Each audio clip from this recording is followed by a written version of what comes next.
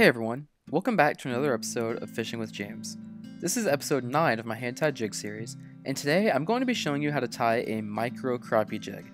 So let's get started. So the whole point of this jig is to downsize, so the jig head I'm using today is a 1/32 ounce jig head with a number 6 hook, and I painted it with some ProTec disco silver paint and put some dark blue eyes on the side. So as always, the first step is to put a little bit of super glue on the hook. I'm just going to put enough to go down about even with the point of the hook. Next, I'm just going to take my thread and wrap it from the head all the way down to the point of the hook. The thread I'm using today is Danville's 210 denier flat wax nylon. Next, I'm just going to cut the tag into the thread and take a small piece of paper towel and dab up any extra super glue that may be left over. For the tail for this jig, I'm just going to be using a white Marabou feather. As you can see, compared to the jig, it's pretty large, so we're going to have to downsize it a lot to get it to the right size. We want the feather to be about the length of the hook, so something like this should work.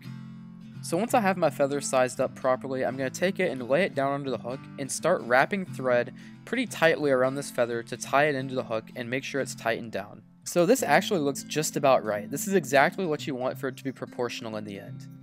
So now I'm just going to take my thread and wrap it all the way up to the head of the jig to tightly tie in the feather to the jig. After that, I'm just going to take my scissors and cut the feather off as close to the jig as I can. Since this jig is super small, we don't have too much leeway for materials. The flash I'm going to be using for this jig is some dark blue crystal flash. So what I'm going to do is I'm going to take one full strand of this flash, I'm going to cut it in half, then I'm going to take that strand and cut it in half again.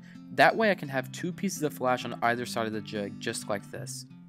Now I'm just going to take my thread and start wrapping down the jig and hold both strands of the flash on either side, just like this, so that they're even on both sides of the jig. I'm just going to take my thread and wrap all the way down where I've tied everything else and go back up to the head. Now I'm just going to take my scissors and trim the flash just a little bit past the feathers, just like that.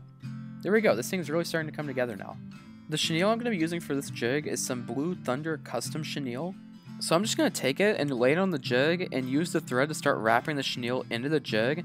I like to turn the jig sideways here just so I can wrap down to where I've wrapped everything else and be able to see it effectively. So now is my favorite part. I'm just going to start slowly rotating the chenille up towards the head of the jig. I'm going to wrap it really slowly and make sure to layer it. That way it has a nice uniform appearance all the way up to the head.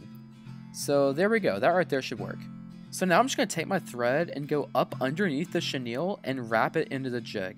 I'm going to do a few wraps on either side, over and under, just to make sure the chenille is wrapped tightly into the jig. Once I've done that, now I just have to take my scissors and cut off the chenille and pull out any fuzzy bits that want to stay behind. Now it's time to double whip finish. So I'm going to take my whip finishing tool and do 4 or 5 wraps around this first time right here. I want to do these nice and tight, and once I've got that done, I'm just going to take it and pull it tight, just like that. Then I'm going to take my whip finishing tool and do another 4 or 5 wraps and pull that tight at the end as well, just like that. And now I just gotta take my scissors and cut off the thread, and there you have it, a micro crappie jig. So now all that's left to do is to bag these jigs up, put a sticker on the bag, and now these things are ready to get out and catch some fish. If you enjoyed this video, make sure to like and subscribe, and if you're interested in checking these jigs out for yourself, head over to our Facebook page by clicking the link in the description and make yourself an order. Thank you all for watching, and I will see you in the next episode of Hand Tied Jigs.